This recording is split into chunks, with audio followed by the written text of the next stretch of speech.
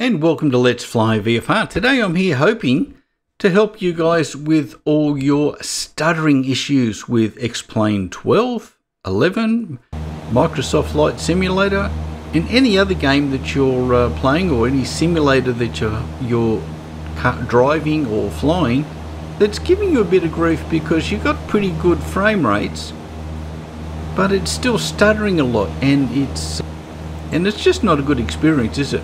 So there are some different things that we can do, but I wanted to show you first the different options that you have. So on the very left we've got mid-graphic settings, okay, and this gave me in VR, this is all flown in VR, a pretty nice experience. It was pretty nice and smooth. This is default graphics and everything. It was set sort of mid-level, getting nice frames at 40 frames per second. And you can see the number next to it, which is the one I want you to concentrate on, please, and that is your frame times. Okay, that's how long it takes for the CPU and the GPU to develop one frame for you to see. Now you can see that that one does jump around a little bit. It's staying in the 20s, just touched 30 on a couple of occasions, but it's generally in the 20s. It has a bit more of a trouble as you roll and you translate around the scenery in front of you, so it has a little bit more work to do, but you can see good frames and generally a good experience at that level.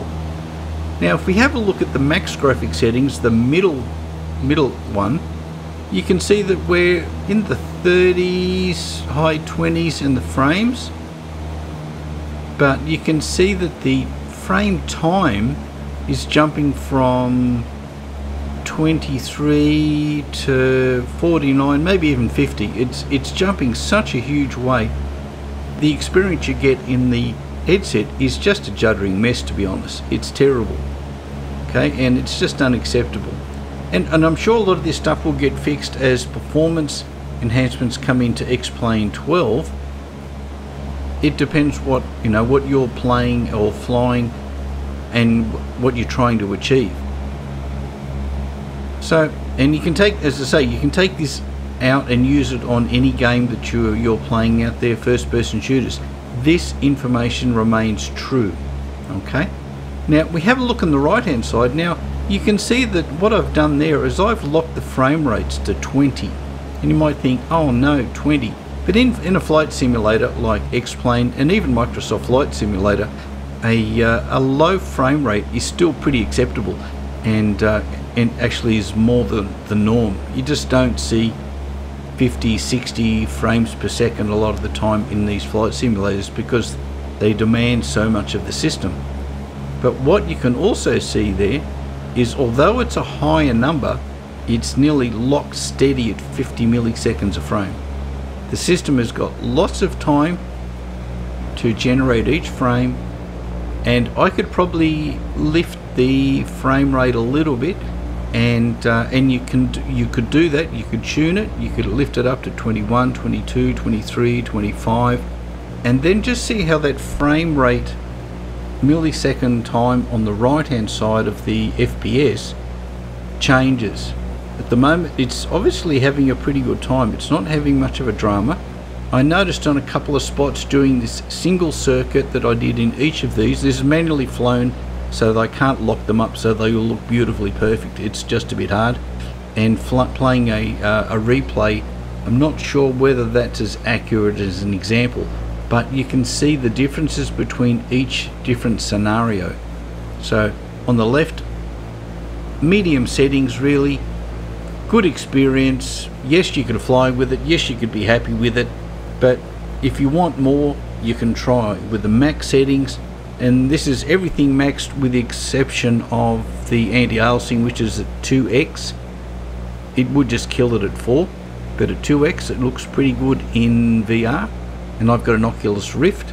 My system is a 5600X, 32 gig of 3200 megahertz RAM, 3070 graphics card, Nvidia 3070. So it's not bad. So again, on the right, so what I'm going to do in a moment, I'm going to show you two options that you can try and use. The first option, as far as I'm aware, doesn't actually work. So you can go ahead and use Nvidia control panel. It has options there to restrict your frames per second, but I've tried to use it, it doesn't work. I've looked on the forums and people also say it doesn't work. So if that doesn't work, I'm going to show it to you because maybe there'll be a change somewhere and then it does start to work, or if you do it on the specific game, maybe it will work. But this is your 3D settings. I'm going to take it for granted that you know where to find this. Normally down on your bottom right hand corner with all your other programs that are running in the background. You can just roll it down, max frame rate, turn it on, and then select a frame rate that you would want. Now I would have left it at 20, but I've actually done this.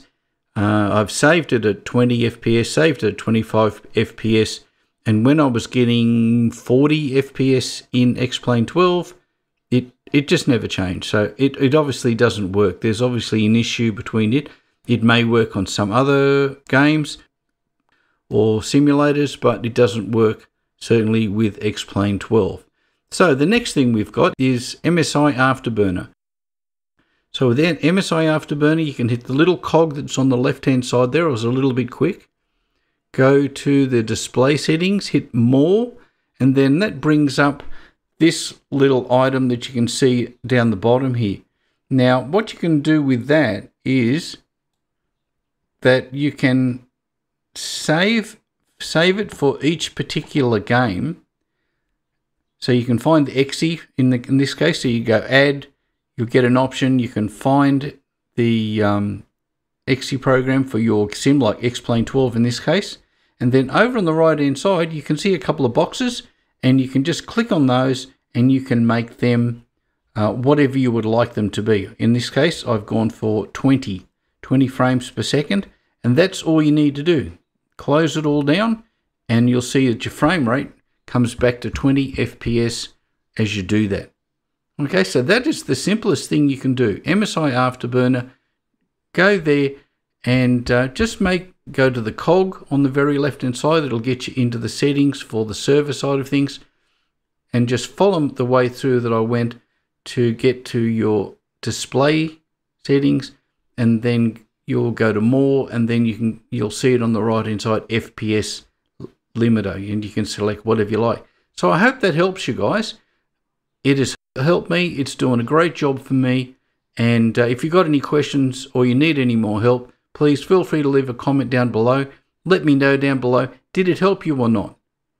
Are you getting a bit of experience? Would love to hear from you. So if you do that for me, that'd be awesome. And as always, don't forget to subscribe and like. And I'll catch you back here at Let's Fly VFR again real soon.